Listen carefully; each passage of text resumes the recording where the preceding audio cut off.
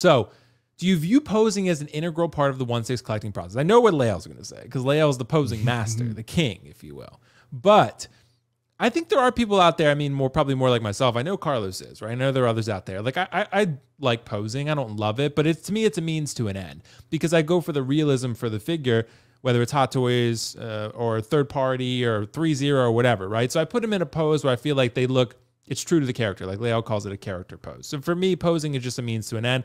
I don't always enjoy it as much, because I just like getting it done and then putting him in a pose I'm going to be happy with for a while and leaving it. But I know, Lael, with you like to interact and engage with your figures a little bit more. So since these are articulated figures, and that's part of, I guess, the selling point of them for most people, do you view it as like sort of an integral process that you have to really spend time with the figure that you bought, or what do you think? I mean, I think it depends on what you are trying to accomplish. Okay. You know what I mean? Like, if you're in it, like, again, we got, different posers who create imagery that is just incredible.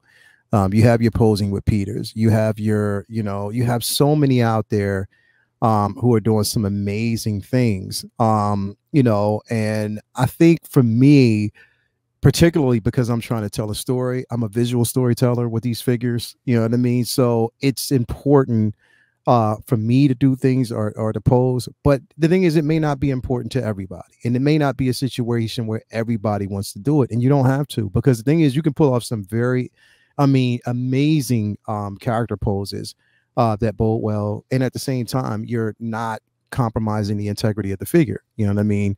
But I think, it just depends on the person. It depends on what that person is trying to accomplish.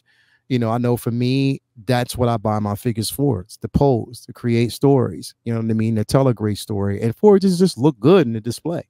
But yeah, I mean, that's just, I don't know, that's how I feel about it, bro.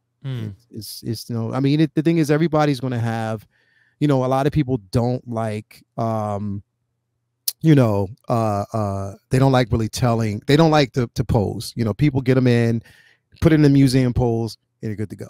You know what I mean? So it just depends on the person at the end of the day. Yeah, it does. Yeah. And for me, I know, Lael, like with you like to really engage with your figures and like have them in awesome dynamic poses. And that's why I chose Peter, because you guys are awesome. I mean, Iron Logan also does really good posing. Like, there are a lot of, and Cheating Ass Dan, he does good posing. Oh, so, Cheating Ass Dan. Yeah, he's a good poser. Like, I mean, there are a lot of guys in the community that do, and guys and girls that do a really good job posing. So there's just one example. But Mario, what about you, man? Do you view it as sort of like an integral part of the process? How do you approach Mario's a sneaky poser too, bro? Don't get it twisted. Mario does some dope ass poses, motherfucker. I think I do all right.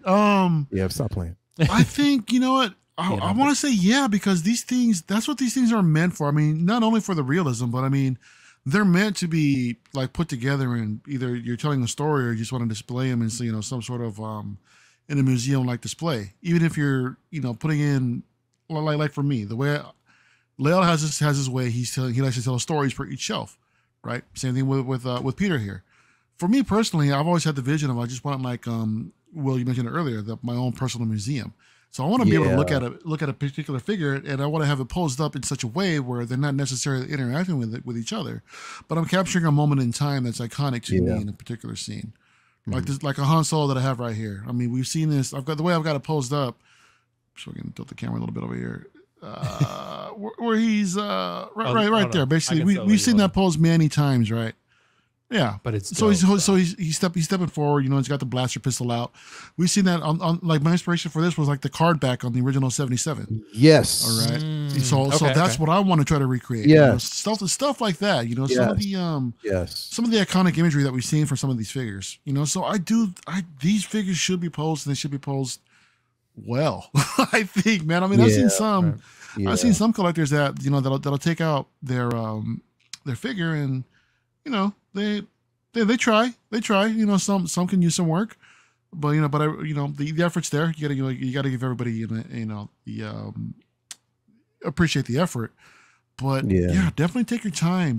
I would say look up some reference photos. Look up something. Yeah. Examine how the human body actually moves, and see if you can mimic that with a figure. Yeah. Right. True. And then your imagination will start, working more, and you're gonna find that pose that's gonna be like suitable for that, for the figure you're working with. Mm-hmm. But yeah, I would say it's definitely integral in my opinion, man. It should be. Yes, Yeah. bro. Yes. Yeah, and I do agree with you guys for sure. I mean, it does require putting a good pose on the figure. Otherwise, it's just not going to look as realistic or lifelike as you want it to. Yeah. So for me, that's kind of why maybe I have a love-hate relationship with posing, because I look at it sometimes and I'm like, man, the figure's in a pretty good pose. And I come back to it like an hour later and I'm like, it could be better though. And then I have to keep going back to it. Like, it's like there are some figures that can get away with that straight up and down pose. I'm looking at my Tarkin right now. He's straight up and down with his hands behind his back. Plain and right. simple. That's all you need. The royal guards, the red guards that are standing next to Palpatine, they're straight up and down, just holding their pike. That's it. You don't need anything more than that. Nope. Yeah. You know, even when you get that Joker, once you get that actual, like I said, or anybody who gets the NR's Joker in, again, presence is a lot in that figure without him doing a lot at all. Exactly. Plain and simple. You don't really need to do much.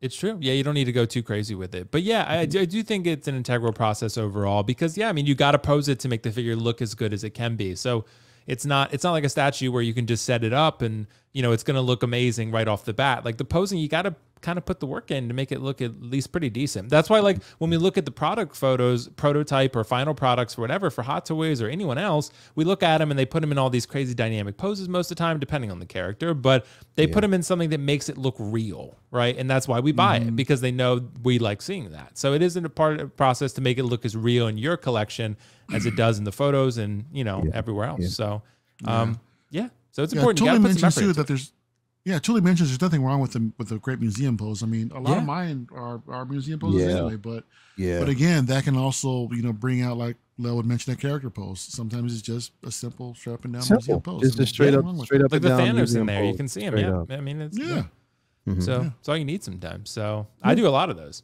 So